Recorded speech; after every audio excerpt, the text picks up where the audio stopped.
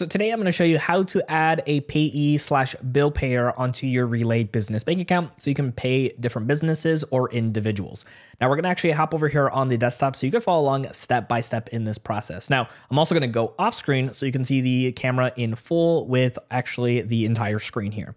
So we're actually currently on our Relay homepage. You can see with the top left hand side over here, it says home.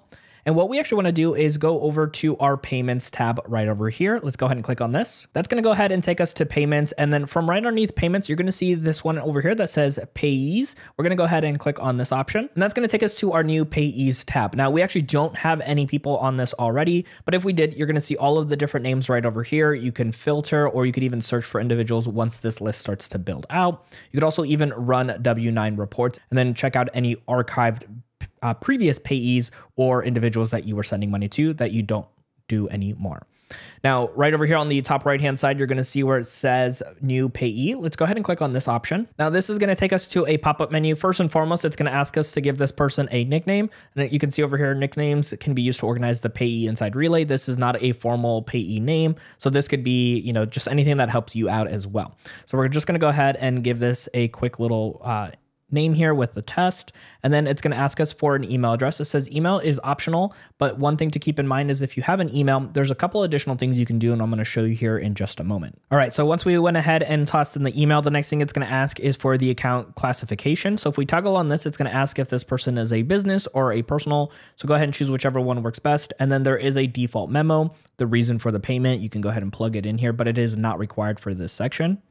And next up here, it's going to ask the payment method. How do you want to actually pay this person? So we're going to click on add payment method. And you can see here some of the different options are like ACH, which is a bank-to-bank transfer, domestic wire, which will have additional costs. There is also a check or international transfers. We're going to choose ACH. And then from here, you actually have two options. You could either enter their payment details manually. So if you have their information, such as their account and routing number, you can plug in.